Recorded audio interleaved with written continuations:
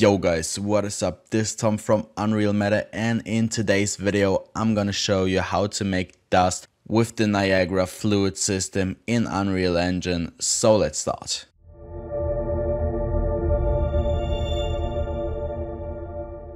So first you have to go to Edit, Plugins, then search for Niagara Fluid and just activate the Niagara Fluids beta. Then you will have to restart your engine, and if you have that done, just search for some dust textures on the internet. I found this one here and I changed it a little bit so it's a bit more centered, round. And for the next step we have to create a dust material. I will drag the texture into the material. Of course you can create this texture yourself, it's not that hard. Just grab some fog texture and make an overlay with color. We need to plug the RGB into the base color, then plug the alpha into the opacity and make sure the blend mode is set from opaque to translucent. And you will see very quickly this looks fine, this looks good. And what we can do already is just grab a multiply node, add it in between, and then you just can change the strength of it. I will set it to 2, so it's a bit more dark, and then just save the material. Okay, now for the interesting part. Right click, go to Niagara System, and we want a new system from selected emitters. We can look through the template. You will see these are more like gas and water and stuff, and we don't need that. So let's go ahead and grab new system from selected emitters. Scroll down a bit and we want this hanging particles. Okay, click on this plus sign, then finish, and let's call this dust_system.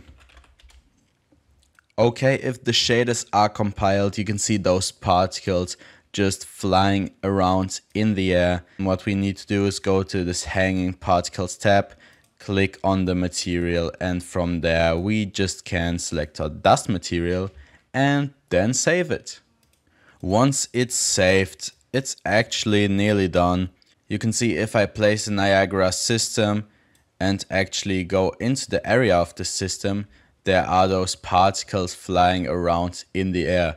You can see it not that good because the background is in the same color, but if I click on it, you can see all those yellow hitboxes, and this is where the particles are.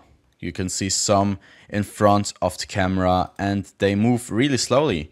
And what you can actually do is go into the dust system and you can change all those parameters to your liking, like the wind force. You can change the wind speed so they fly around faster. You can change the scale, the frequency of the wind. Also there's this aerodynamic drag tab. You can experiment with those values, and also if you want more particles you can change the spawn rate. You can change the lifetime, so the lifetime minimum refers to how long they are at least in the air, and the lifetime max is how long they are maximum in the air, and then they will disappear.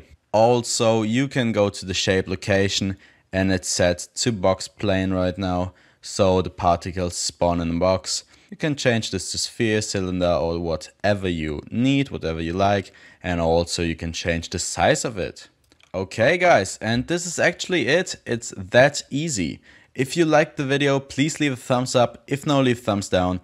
I'll see you next time, and bye.